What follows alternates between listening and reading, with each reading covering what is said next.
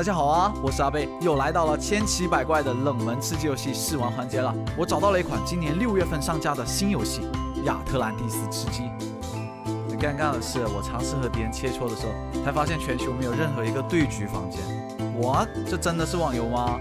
随后我自行创建对局，将最小开局人数设定为了2人，也就是说，只要有1个玩家进来了，我们就可以开了。那就进入到等待的房间等一等吧。周围的东西好大，角色就像是一个玩具。不知道大家有没有看过《玩具总动员》啊？家里面的玩具自己会动。现在我就是操控的一个玩具。The next day， 没人加进来啊，实锤了！全球现在只有我一个人在玩这个网游。没得关系，游戏还存在着人机模式，照样能够体验。先帮角色换个外形，我发现角色有点像钢铁侠，换个钢铁绯红色。人机模式走起。地图的名称是家。证明了我的猜想没错啊！我们操控着玩具在家里面玩吃鸡嘛。开局出现在桌子上，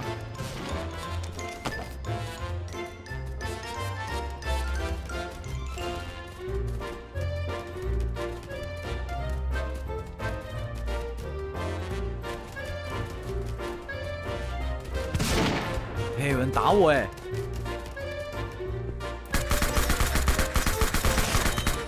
好像不错哎。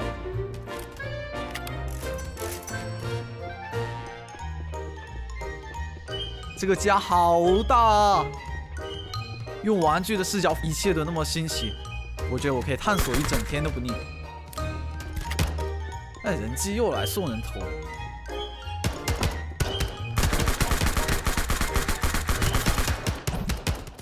真的假的？人机这么强的吗？蛮好的，蛮好的，人机强了，我才有斗志玩下去。我们好像落在了一张床上，跳下去搜点东西啊。不错，捡到枪了。我跟你们说啊，像这把枪是自带瞄准镜的，但游戏里不能开镜，只能右键监射，就像这样。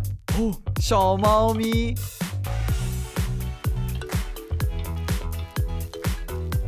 一只可爱的小猫咪。小猫咪你好啊，小猫咪欢快的朝冲过来，太有爱了。谁偷袭我？我去！翻看录像，我是被这只臭猫弄死的。身份不同了，帖子，我是玩具。充满好奇心的猫是我的天敌，它时刻都想拆掉我。此刻的猫对玩具来说，就像老虎对人类而言，招招致命啊！有意思。这局我专门学了个必杀技，可以近距离秒杀敌人，期待能派上用场。有人。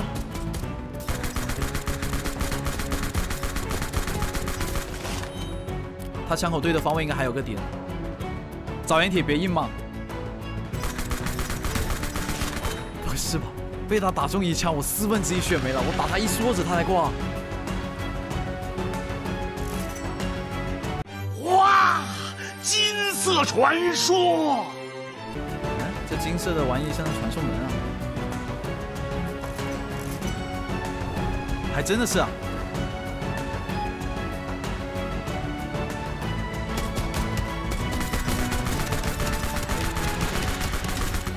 弹下空了，躲掩体后面换一下子弹。我好强啊！我好强啊！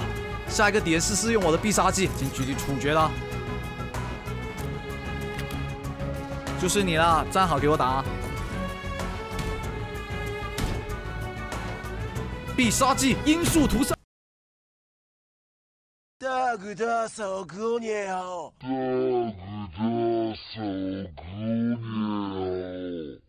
这是什么地方啊？老八的秘制厨房，干了，兄弟们！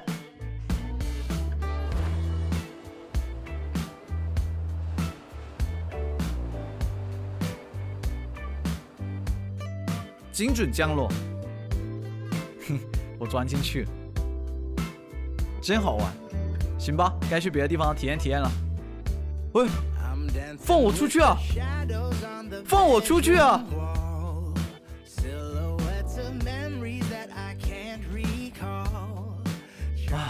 终于出来了。游戏的亮点呢，还有能开车，开着小主人的车在家里面逛，真美好。事后我查看了自己的排行榜，我居然以0积分排名第24，或许我是全球第24个下载的玩家，我也不清楚怎么算的。但最惨的情况呢，就是只有24个人下载这个游戏，正在玩的只有1个人。哪怕游戏如此冷清，制作方也在发布公告，透露出他们仍在积极的修复 bug 当中。从游戏品质上确实能看得出制作方用心了，我自己玩起来也蛮愉快的。只可惜市场竞争就是这么残酷的。如果你瞄准了吃鸡类游戏作为目标，那么你得超越目标，你才能获得成功。举个例子，同学考了100分，10个老师表扬他，你考了50分，总不能5个老师来表扬你吧？假如吃鸡的头部游戏有1000万玩家，你做到它的50%程度，那不可能有500万玩家来玩的嘛？很可能呢是0个玩家在玩，这不得不说也是一种无奈。好的，以上就是本期的全部内容了。如果喜欢，不妨点个赞支持下贝吧。感谢您观看，我们评论区见。